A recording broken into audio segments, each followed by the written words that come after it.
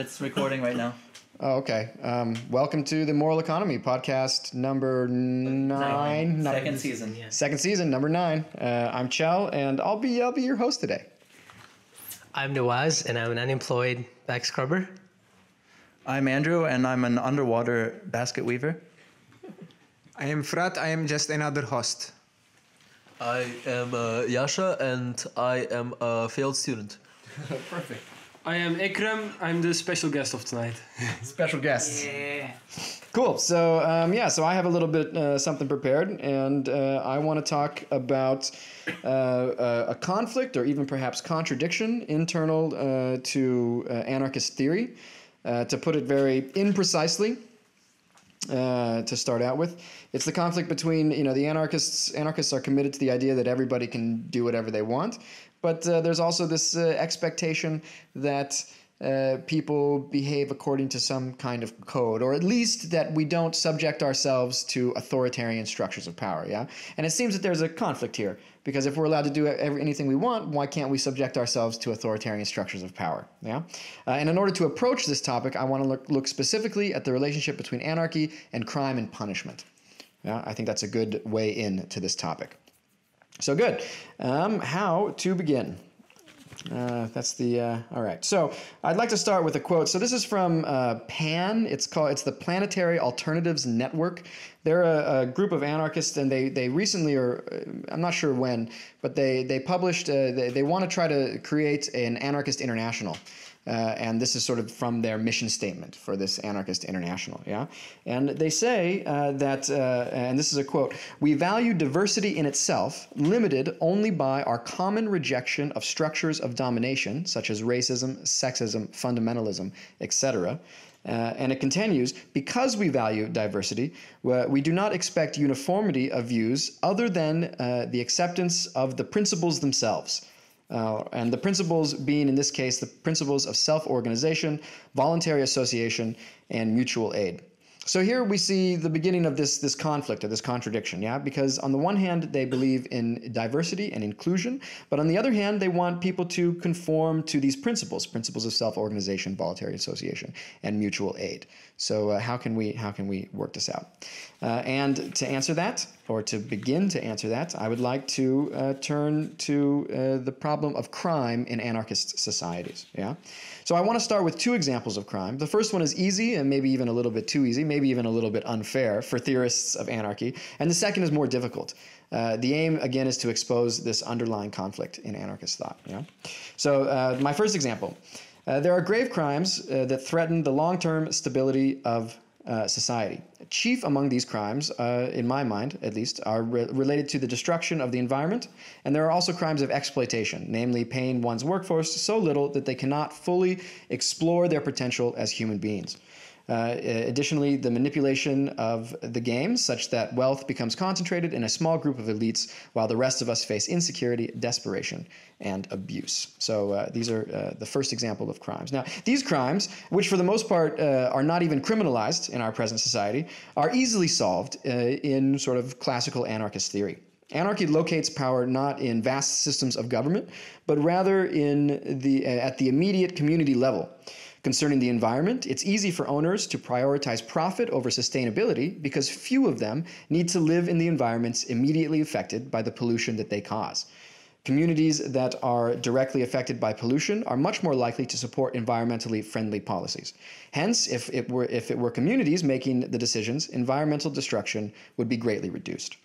This works the same with questions of exploitation. If workers controlled their own pay, they would probably not choose to exploit themselves. Like, hey, let's just give all our money to that guy. That sounds like a good thing to do. So probably that wouldn't happen, yeah?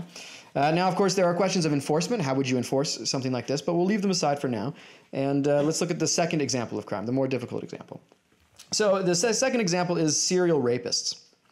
And there are a couple of important differences between this example and the first example, and maybe also controversial differences. The first difference is that crimes related to pollution and exploitation are preventable, whereas rape cannot be prevented in every instance. Second difference, crimes related to pollution and exploitation threaten the long-term stability of society, whereas serial rapists do not. Serial rapists will only ever be a tiny fraction of a percent of the population. So, of course, the crime is terrible, and we shouldn't underestimate the impact that rape has in society. But nevertheless, I don't believe that it has the potential to threaten the very existence of society. Yeah. So, rape is a serious crime, and there's also good evidence that we live currently in a culture of rape. Steps, of course, can be taken both in our present society as well as in an anarchist one to address and change this culture. If this were successfully done, then there would be fewer rapes, but they would nevertheless still occur. There would still occasionally be rape. Yeah? Given the severity of rape and the physical and psychological harm inflicted on the victim, it is human to want to punish rapists, and serial rapists all the more so. So the question is, how do anarchists punish rapists? Yeah?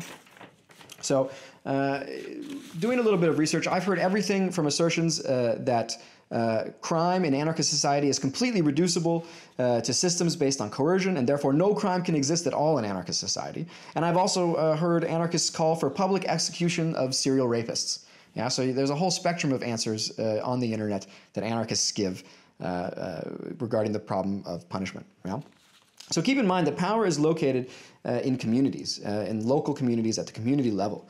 Hence, it follows that communities can choose their own methods of punishment, yeah, and potentially also their own methods of policing their communities and legal systems, all of this, yeah. However, the question then is, how can one prevent one community from adopting draconian punishment or draconian policing mechanisms, yeah? So to reiterate, the conflict here in anarchy in the theory is that everything is allowed except, with the emphasis on except, yeah? And how do we ensure this except, yeah? And so I was thinking at this point that maybe I could hear if there are comments from the other hosts here. Take a minute if anything pops into your mind. If not, I'll just continue. So anybody have something they would like to say? Okay, good. So you go ahead. Okay, good. So perhaps I was a little bit unfair because it's kind of a straw man argument. And I think the reason is that the problem might very well lie in a more sort of classical view of anarchy as a sort of negative political theory. So this means that anarchy traditionally doesn't say how things should be, but rather it's a theory of freedom from things, freedom from oppression, freedom from immoral power structures, freedom from arbitrary authority, you know, and that so this has sort of been our classic conception of anarchy. And I think that I have a quote from Emma Goldman, who's preeminent philosopher, anarchist philosopher, and I think it really explains this negative political vision of anarchy quite well. So she says, anarchism then really stands for the liberation of the human mind from the domination of religion, the liberation of the human body from the domination of property, liberation from the shackles and restraint of government. Anarchism stands for a social order based on the free grouping of individuals for the purposes of producing real social wealth, an order that will guarantee every human being free access to the earth and full enjoyment of the necessities of life according to individual desires, tastes, and inclinations. So she's really saying it's freedom from all of these oppressive aspects of life, oppressive religion, oppressive property, oppressive government, etc., etc., etc. Although you see the problem again, you see the contradiction immediately, because she says the full enjoyment of the necessities of life according to individual desires, tastes, and inclinations. But of course, those individual desires and tastes and inclinations can't include inclinations for religion or property or government, right? I mean, that's what we're free from, you know? So you can do anything you want, but not those things, yeah? But you can do anything you want, but not those things, right? So there's the difficulty, yeah? I'm seeing a couple hands up. Yeah. Maybe we can do some comments here on this then, so. I think you point out the contradiction quite well, but what I'm trying to grasp around over here is that, again, you know, this contradiction is again coming out in this sort of an explanation of that, you know, you'd still be, you could still live along your individual, you know, wishes. Those wishes could be, like, I think what she's criticizing in that quote is the institutionalization of all these things, right? The institutionalization is where the oppression begins. Mm-hmm. And as long as these things are individual, I think she's kind of To me, that's what it appears. As long as these things are individual wishes, the way you put them, they're okay. But the moment you institutionalize them, that is where their tyranny begins. So it's basically, I think, anarchism is, I don't know a lot about it, but from what I know, the Wikipedia page, maybe, it's just that, it's anti-institution, essentially. Anything that you could think of as an institution. And roughly, I think institutions are any sets of rules. Right? And that is, again, bringing out that contradiction that, if we have no institutions, how do we organize ourselves, right? Essentially, institutions being a set of rules, right? Yeah. As I understand, anarchism is a diverse. There's many diverse directions in which you can take anarchism. There's many diverse ideas behind anarchism, and from what I understand, from what this group really is, it goes more in the direction of libertarian anarchism, not in the sense, not in the American sense of the word, but rather in the European sense, in the French sense, pensée libertarienne. And what I can say to that is that this theory emphasizes that the main enemy of the people, in general, all the people, is, or the society as we can put it, is the government. So basically, it is a war. It is a conflict between the society and the government, and that by liberating ourselves from the government, we can build a better society. But it ignores at the same time the contradictions within the different classes of society, as the most exploited are by these means not really liberated from their oppression. But rather only from the oppressive, from possibly oppressive state, and really there is still, it is still possible to oppress these people, to oppress the most exploited people within the society by the people with capital, let's say, at least. Just to actually respond directly to that, sort of traditional anarchism, maybe our sort of idea of anarchism, comes from Kropotkin. And in Kropotkin, there are actually three sort of forces of oppression. There's the state, there's capital, and then there's religion. And we actually have to free ourselves from that. And anarchists often, they realize the contradictions within anarchism. And what they do is they often also then take like another theory with them, such as communism. So it's anarcho-communism. Cool, yeah, good. So really quick, I want to address what you said about institutions. And I think that, so at the community level, within an anarchist society, it's accepted to sort of create your own endogenous institutions, I guess is the word I used. And in other words, if an anarchist community decides that they have a certain idea of, I don't know, even something like a book sharing thing where everybody, brings books or something, you could even name this an institution. But the point is that institutions per se are not necessarily evil, that the anarchists perhaps are more concerned with arbitrary power and structures of domination. And then I'm just going to continue here. So good. So in classical anarchist theory, you might say that there's this kind of negative political view, where it's freedom from these sort of negative things. However, recently, according to my internet research, there's been sort of a shift towards a positive political vision in anarchy. And I have a quote here again from this PAN network. So we need to offer, and I quote, "We need to offer a political vision that encompasses legislation, implementation, adjudication, and enforcement, and that shows how each would be effectively accomplished in a non-authoritarian way. Promoting positive outcomes would not only provide our contemporary activism with much-needed long-term hope, it would also inform our immediate responses to today's electoral, lawmaking, law enforcement, and court system, and thus many of our strategic choices." So it seems that there's kind of this movement in anarchist theory at the moment towards a more positive political vision. Good. I have one more quote that I would like to read on that topic. And yeah, so their image of anarchism is not true. Their, in this case, being people with a negative political vision of anarchism. It's not true, according to this quote. This is Daniel Gurin. Yeah. He says, constructive anarchism, which found its most accomplished expressions in the writings of Bakunin, relies on organization, on self-discipline, on integration, on a centralization which is not coercive but federalist. It relates to large-scale industry, to modern technology, to the modern proletariat, to genuine internationalism. In the modern world, the material, intellectual, and moral interests have created between all parts of a nation and even different nations a real and solid unity, and this unity will survive all states. So that's from his book, L'Anarchisme. My French is not great. Good. Yes.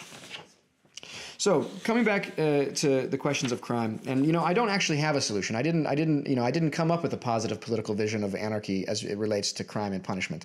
I think that that's really a task for some heavy-duty theory, and I also think that that's something that I would love to do here on our podcast sometime. But today, I wanted to leave it a little bit open-ended.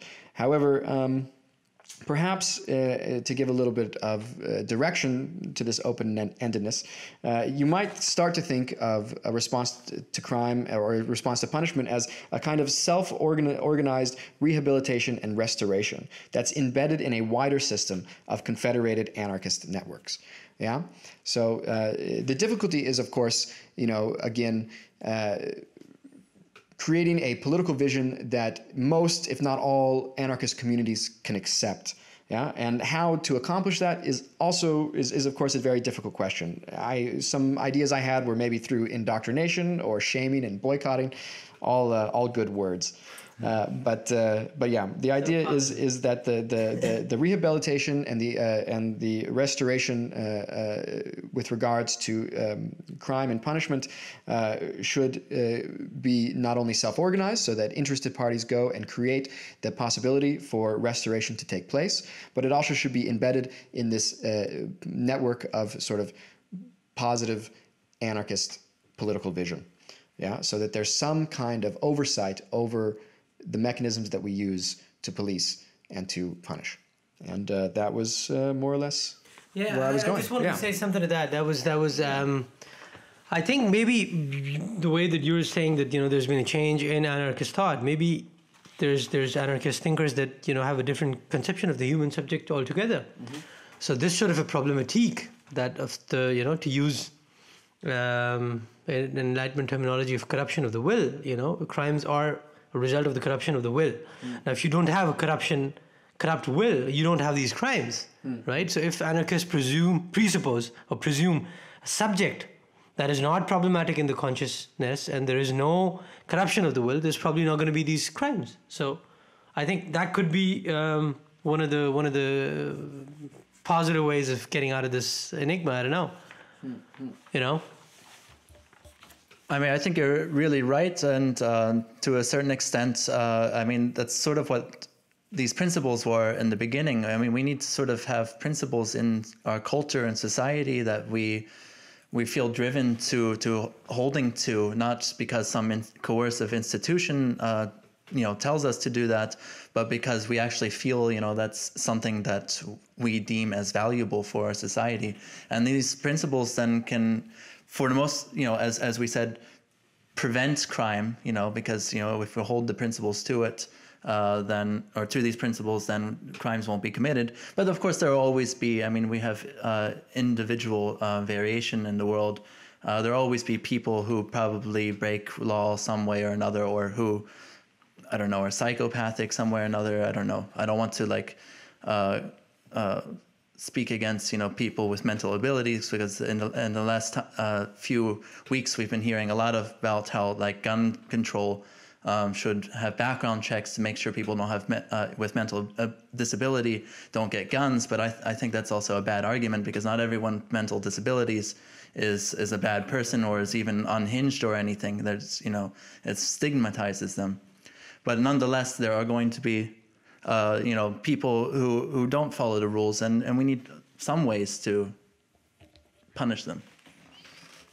in terms of what concerns punishment and all that, I would like to say that from what I believe in and what I understand is that in our present society, for example, crimes such as rapism or other such personal crimes actually stem from the education of a society, from the education system, from what we see in the pictures in the media every day, from the movies that we watch, from the books that we read, and the general culture with which we grow up.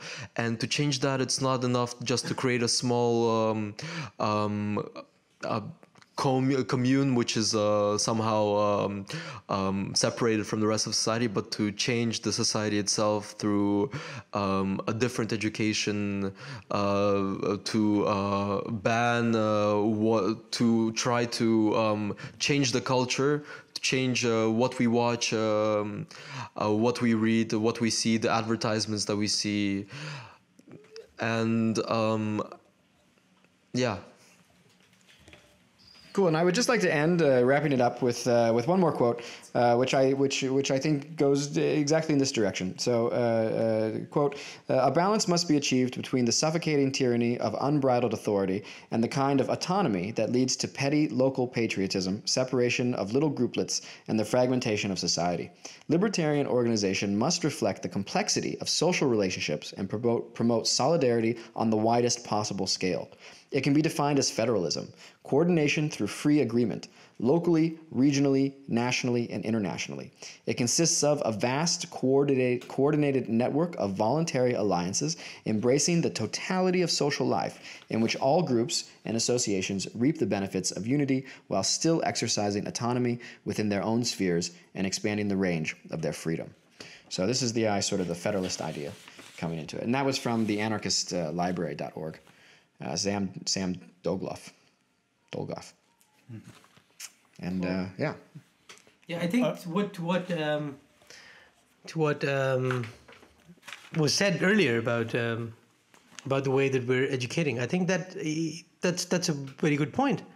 This whole notion of patriarchy that we've had, again restricting just to the example of rape, the way historically women has been presented, that has a big role to do with the perpetration of rape altogether.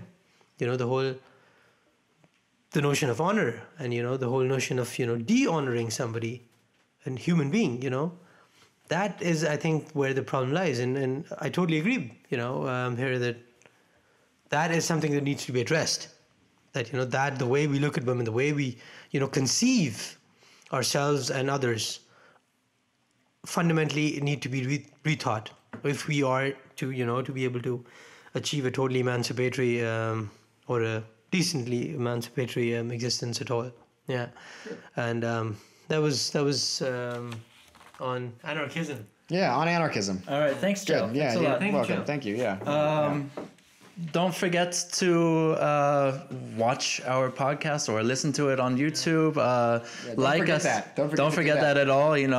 Like it. And every day. If you're listening to this right now, you've probably remembered. But share us. We've got a website, mainstreamidea.com, Facebook, Moral Economy. Share. Even message us, talk to us. We want to start on our phones, want to start podcasts like this, in other places, not just us, interact with us. Yeah. Oh, and stay critical. And be critical, yeah. Stay critical. Stay critical, guys. Stay critical. We're sick and tired of all your lies. Your unwillingness to compromise. So we'll take it into our own hands.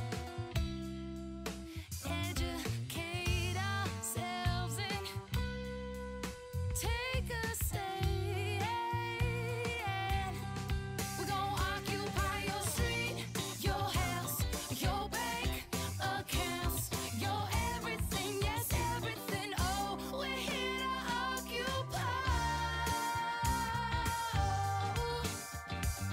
I know